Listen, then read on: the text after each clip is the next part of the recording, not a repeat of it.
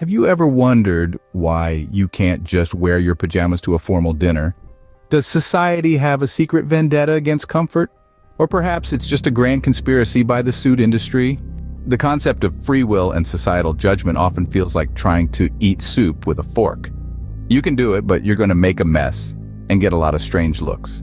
But here's the thing, the soup is your life, and the fork, well, that's your free will. And those strange looks? That's societal judgment. Free will is like being handed the world's most complex Lego set without any instructions.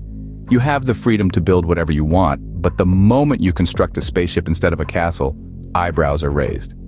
Yet, isn't the beauty of Lego much like life in the ability to create what we desire, not what others expect? Societal judgment, on the other hand, is like those people who insist on telling you how to arrange your grocery cart.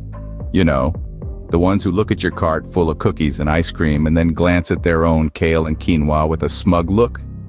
They're not the boss of your grocery cart, and they certainly aren't the boss of your life choices. But let's not get it twisted. While it's easy to poke fun at society's judgmental tendencies, it's important to remember that our choices aren't made in a vacuum. Every spaceship or grocery cart full of cookies we choose sends ripples through the soup that is our life. And occasionally, those ripples might splash onto others who, then in turn, might question our fork-wielding capabilities. So, as we embark on this journey of free will and choice, remember the soup and the fork, the Lego and the grocery cart. Embrace the mess, build your spaceship, and fill your cart with cookies, if that's what you want. After all, life is a complex Lego set, and you're the master builder. And to all those societal eyebrows out there, remember this.